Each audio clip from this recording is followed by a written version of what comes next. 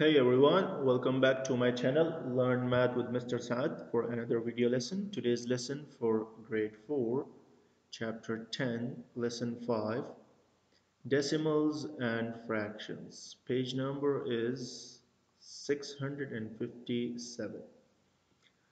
Okay guys, in this lesson, let's see the example 1. Carla travels 7 over 10 miles from her bus stop to the next stop.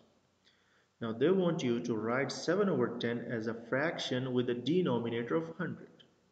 So how we can change this denominator into 100? You multiply it by 10. And according to the equivalent fractions, when you multiply something down, you must multiply the same number up.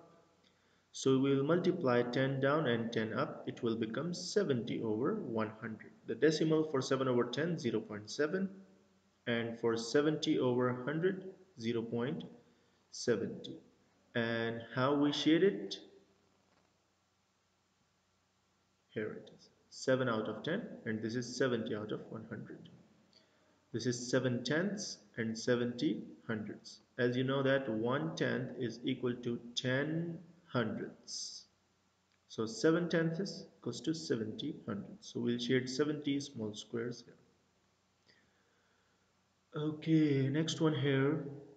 9 over 10, again multiply by 10 up and 10 down, it will become 90 out of 100.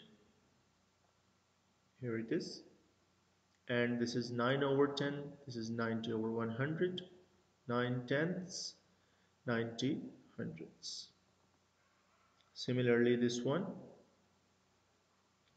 1 over 10, we can write it as 10 over 100. 5 over 10, 50 over 100. The decimal for this 0.1, and the decimal for 5 over 10, it's 0.5, and for 50 over 100 is 0.50.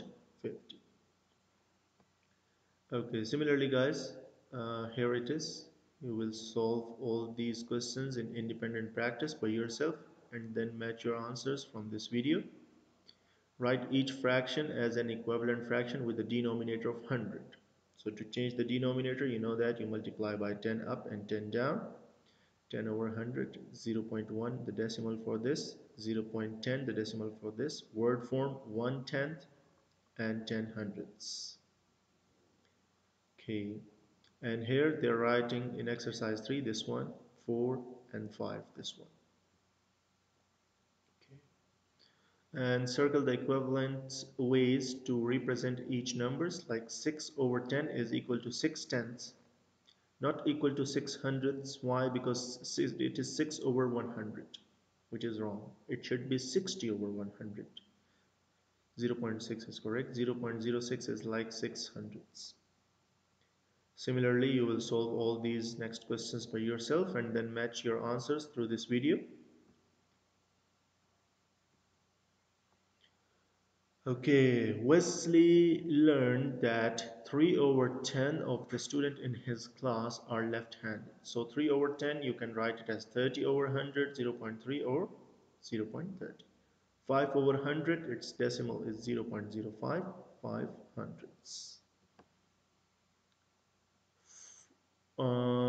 Of Marissa's doll collection, 4 over 10 are dolls with brown hairs. Write the numbers of Marissa's doll that do not have brown hairs.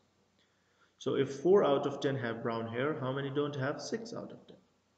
It can be 60 over 100, 0.6 or 0.60.